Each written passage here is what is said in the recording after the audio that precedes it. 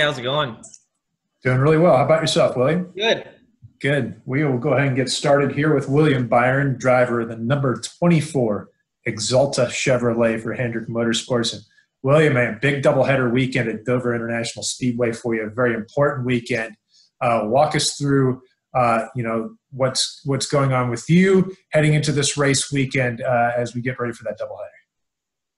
Yeah, I'm excited for it. I think Dover is probably one of Chad's best tracks. Obviously, working with Jimmy in the past, I feel like he's got a really solid notebook there, and I feel like a really clear direction of what he wants to run there. So that's always good. I think that helps us, especially when we don't have practice. So I'm excited for it. Two races, two shots at it. We've done some simulator work this week, and I feel like we've done our homework. So I know the guys are working hard, getting down to the final couple races here to try to make the playoffs. And, so I think we can do that. And hopefully we can just have a good weekend, kind of try to extend that points advantage that we have. Good deal. We're going to open the floor up for questions. Again, if you have a question for William, go ahead and raise your hand in the participants queue, and we will call on you. We're going to start with Jason Brown. Go ahead with your question, Jason. Thank you, Matt. It's good to see you again, William. You mentioned the playoffs. Obviously, everyone has an eye toward it as we wrap up the regular season. How are you, trying to alleviate some pressure from yourself, or try not to be thinking about it too much or be overwhelmed? Yeah, you just got to go out there and race your race. I think that, the last few weeks, honestly, have been more challenging than any other, just because, you can't let that kind of change your mindset for the weekend. So it's definitely just tense times, and you gotta try to capitalize on every point. And I really don't look at the points or think about the points until the race is over. So that's kind of our mentality on it. Try to just grab as many spots as we can on the racetrack, and hopefully that puts us in an advantageous position. So yeah, I think Daytona is probably the only place that I'll be super worried about points. But hopefully we can go out of this weekend and have close to a 30 or 40 point advantage, which is really going to be the only safe bet. So yeah, that's going to be my goal this weekend. Good luck, my friend. Thank you. Our next question is going to come from Mark Garrow. Go ahead with the question, Mark.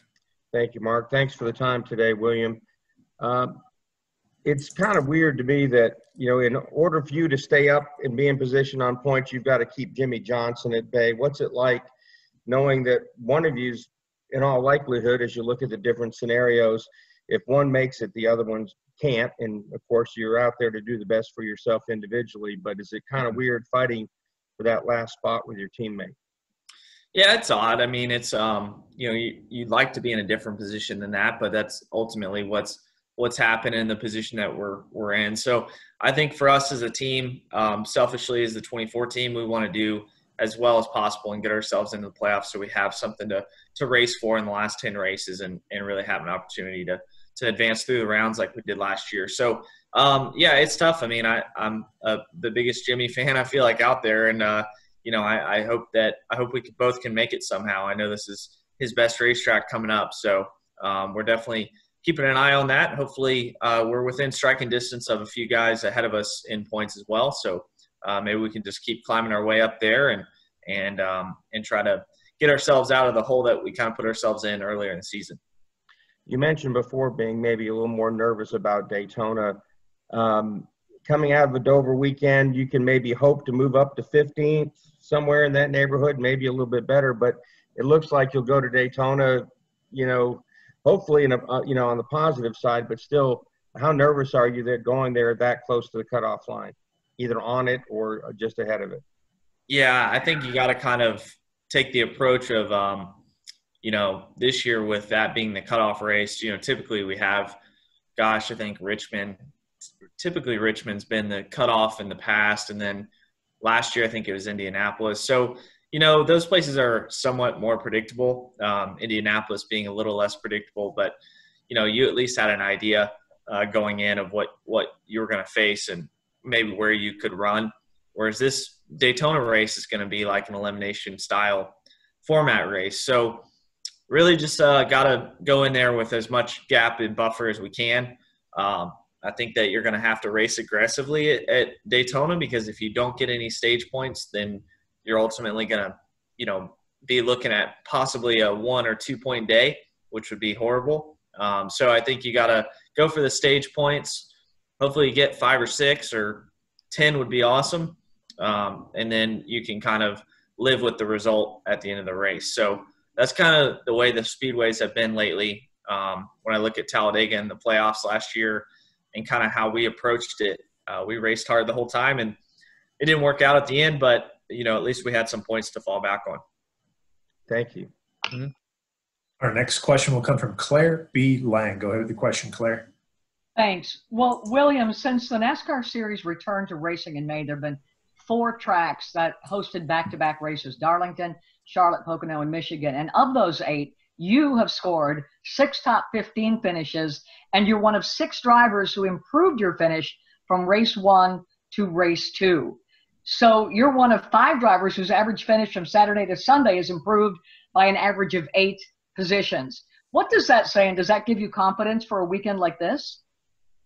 I think so. I mean, I think having another race in the weekend just makes it easier to learn and improve from the previous race, whether that be the car or even yourself. So I think it's definitely an opportunity to get better. I feel like us on the 24 team, we were slightly better with practice last year. I feel like we had really come into our own as a race team through practice and going through the fall events and the playoffs. We had some really, really good runs. So I do think that hurts us a little bit. So I think the second day kind of allows, us and the engineers and Chad and myself to kind of work on all the little details that we need to improve.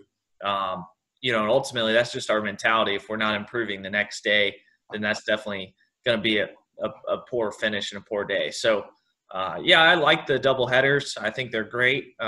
It really gives you a chance to get comfortable with the surroundings and just the racetrack in general. And you had said even though Dover is concrete, the surface changes a lot during the race.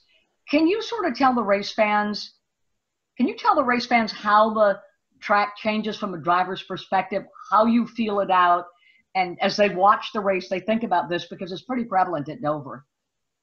Yeah, rubber at Dover is a huge factor in speed. So, I mean, typically you'll go out there and practice, and the first few laps on the track are a half second faster than the rest of the practice. So, or from practice to practice, maybe the first practice is. Yeah. No.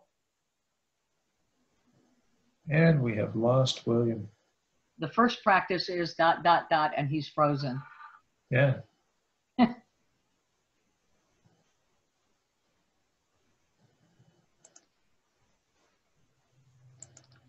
If you get him back, can you have him start from the first practices or something where he was at so I can piece it together? We'll try our best, Claire. I know. If we get him back.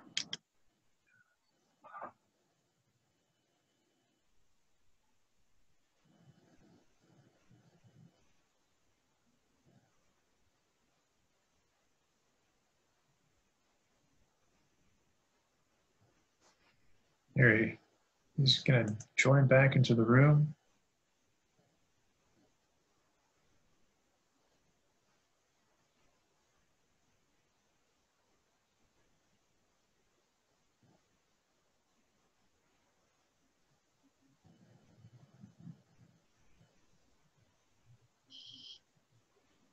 Hey, sorry about that.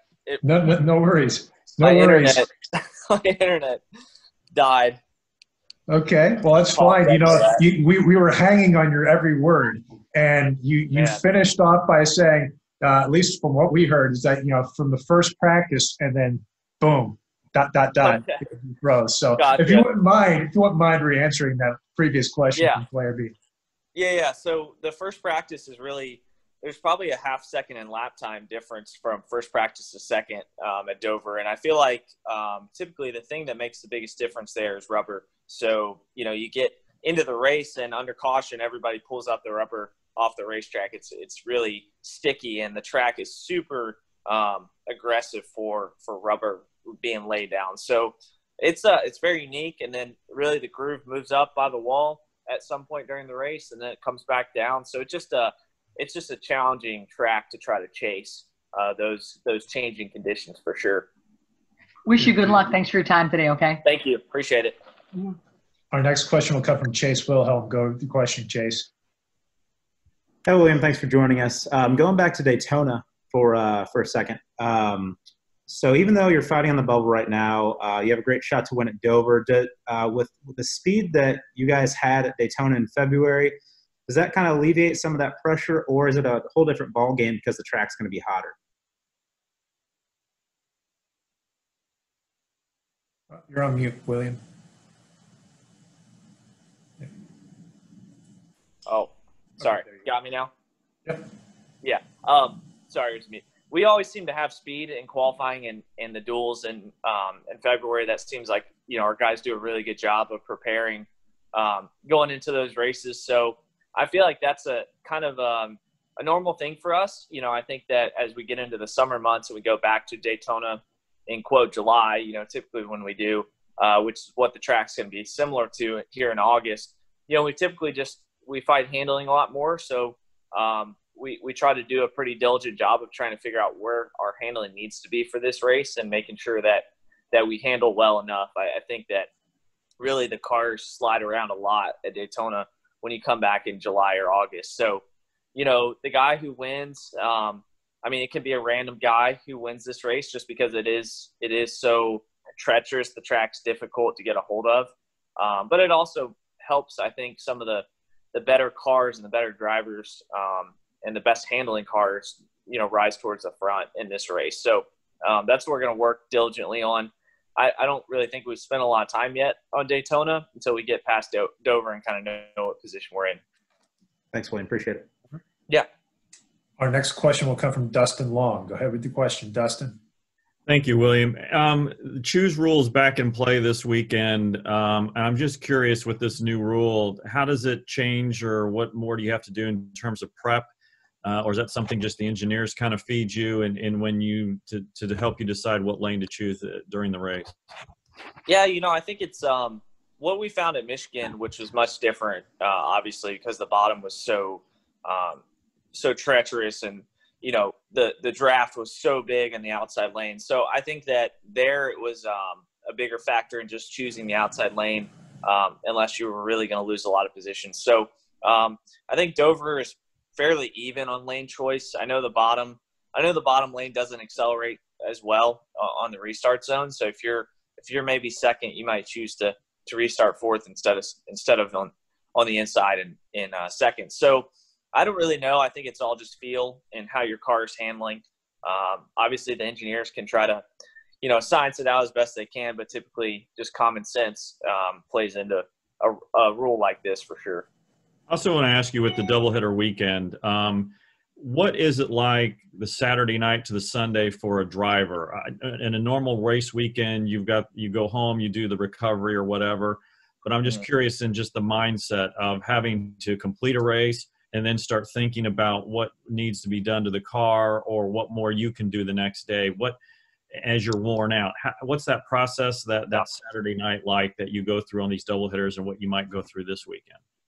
Yeah, I think this is probably going to be the biggest challenge. So I think there's going to be a lot of physical training and recovery that's going into Sunday. Luckily, there is quite a bit of hours in between the races. I believe the races start at 4:00. So it's it's going to be pretty straightforward in terms of having a lot of time to devote to recovery and eating right. And then you got the team aspect. They're trying to get the car back through inspection. They're trying to get it cleaned up from the first race. Hopefully you don't have a lot of damage. So you got to get your feedback back to them pretty quickly. And they pretty much have an idea of what the issues were with the car in the first race based on your feedbacks and comment on the radio. So try to just give that detailed feedback. And hopefully we can just make it better with our tools and kind of have a better second race. That's the goal with the doubleheader, is just trying to improve. It's almost like the first race is almost like a practice session. Thank you. Yep. Our final question is going to come from Terry Sabiston. Go ahead with your question, Terry. Yeah, William, let's talk a little bit about the heat. How was it when you were at the road course in Daytona? How you prepping for it? They're talking about some changes with the window, but that's not going to be affecting you coming up at Daytona. So what are you doing to prep, and what do you think NASCAR can do to help alleviate this heat problem in the car so much?